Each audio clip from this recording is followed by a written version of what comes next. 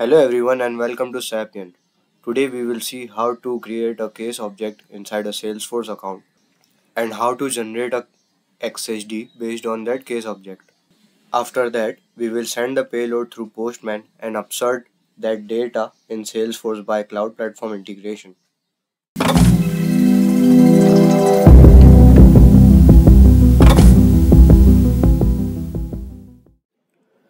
So before starting, if you want to know how to create a free trial of Salesforce Developer Edition account and how to create a connected app to set up connection for SAP CPI and Eclipse, you can check out my previous video which I have provided in the description down below. So without wasting any time, let's get into it. So first we will create a case object. How can we do that?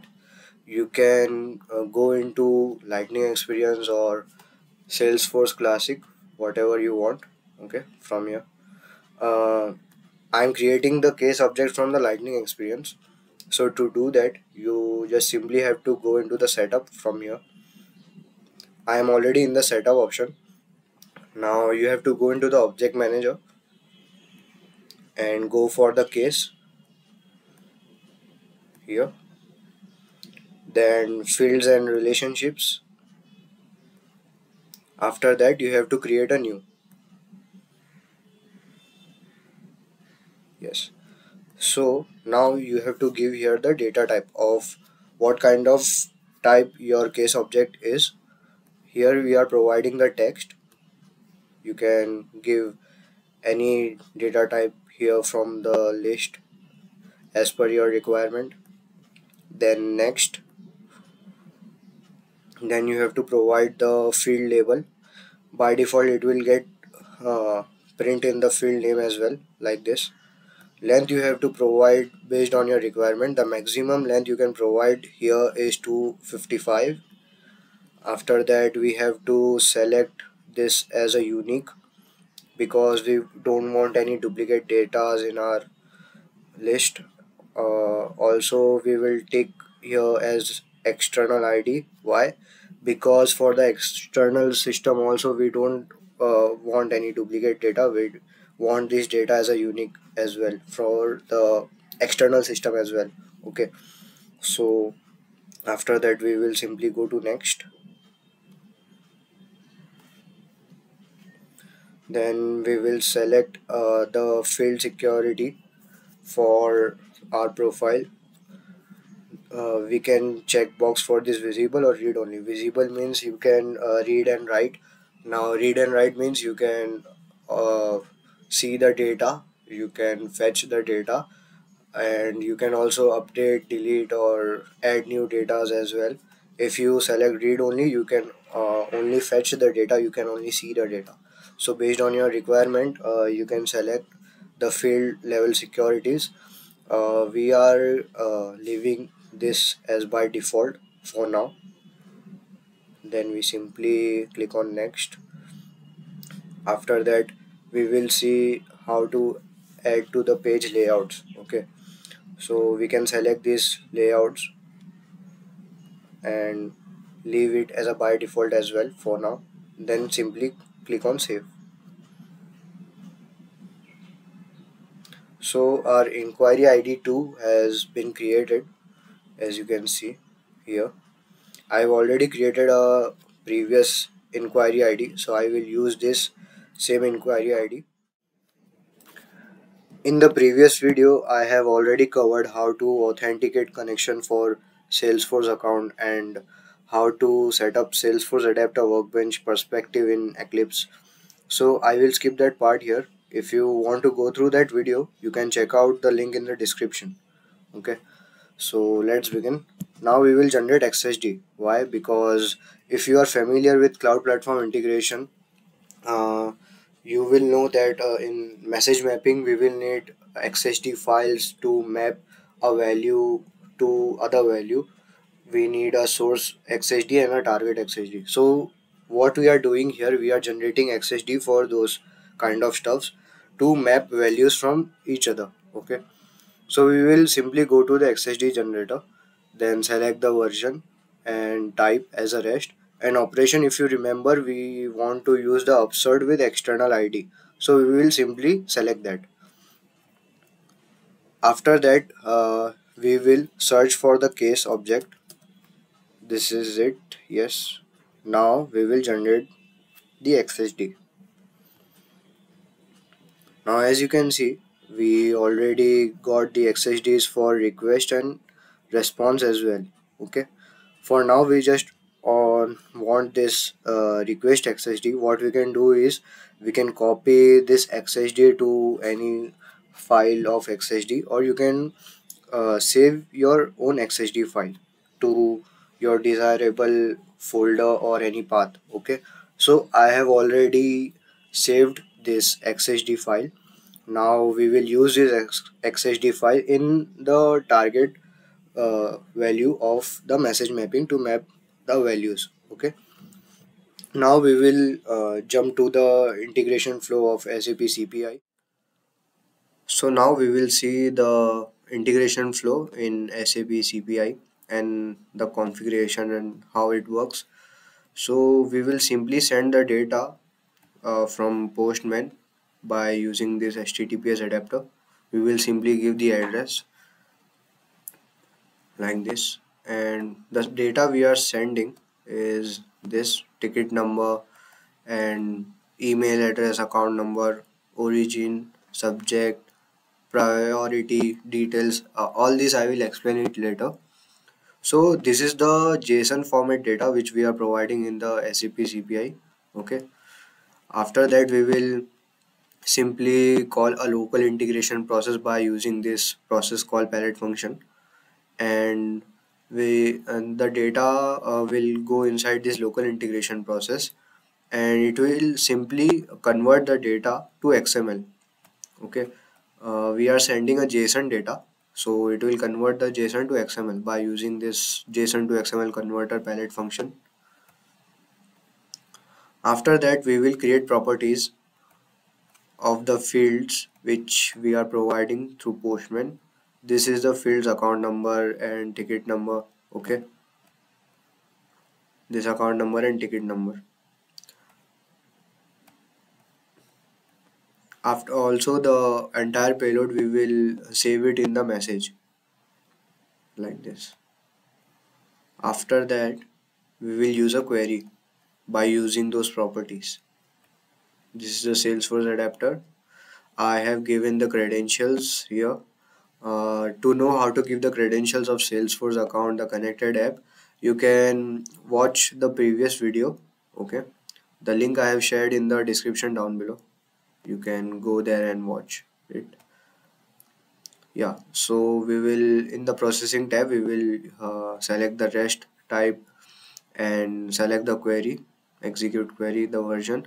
The query we will use here is we have to fetch the account number, and based on that account number we have to post the data which we are providing from Postman. Okay, so this is the query, SQL query, which is select ID from account where account number equal to the property which we have created in the content modifier.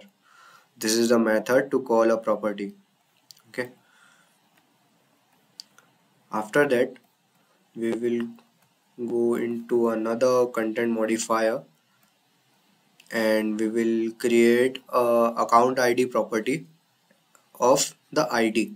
Okay, I will explain it later what ID is actually. Now as you have created the XHD from the Eclipse Oxygen, you have to simply add those XHD file here in the target section. Okay, and this XHD you have to create your own. I have provided this XHD file, okay, for to use mapping to this site. Okay, I have provided this mapping XHD file in the description. You can check out that and you can upload it here. So for mapping for account ID, we will fetching the account ID from the Groovy script. This is the Groovy script. As you can see, we are fetching the account ID from the account ID property which we are created in the content modifier in the previous step. Okay, so we are using a Groovy script to fetch that account ID property from here. So we will simply click on OK. After that, we are mapping the requester email to supplied email and rest of the stuffs to the same, like origin to origin and description to description, priority to priority, and subject to subject. After that, we will simply click on OK.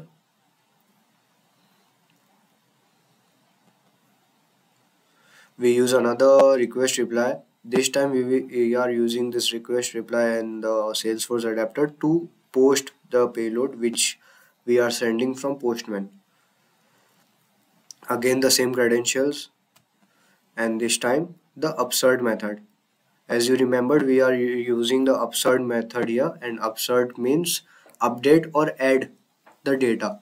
Okay, the object is case and the external ID name is inquiry ID, which we have created in the Salesforce. As you remembered, the query ID is the ticket number here, which we are providing in this content modifier. As you remembered, sorry for this.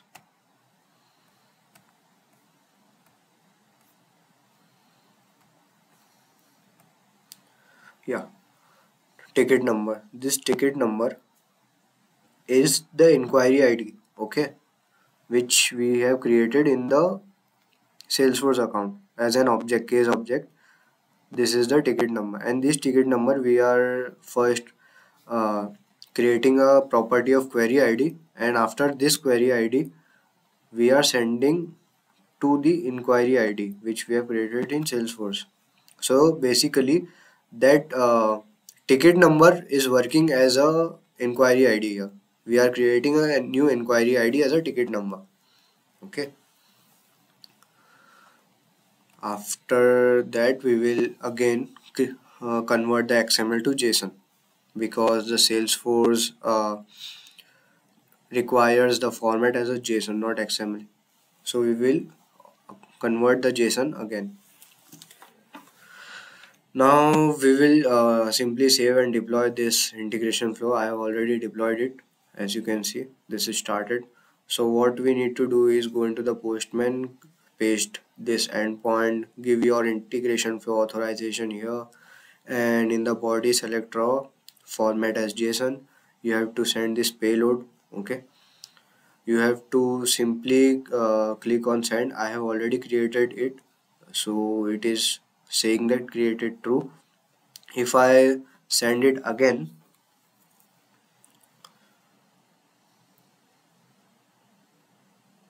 it will give me a response of created false. Why? Because I have already created an inquiry ID based on this number, ticket number.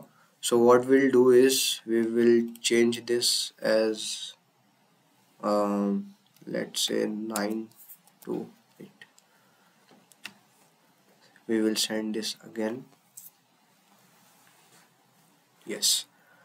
So as you can see, it is it created a new inquiry ID for me in the Salesforce. So let's check it in this Salesforce account case.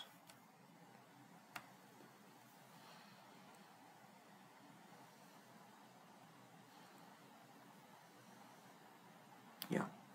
So as you can see, the timing and date, it is of today. Okay, and the new case object is created here. Let's see this case number. Yes,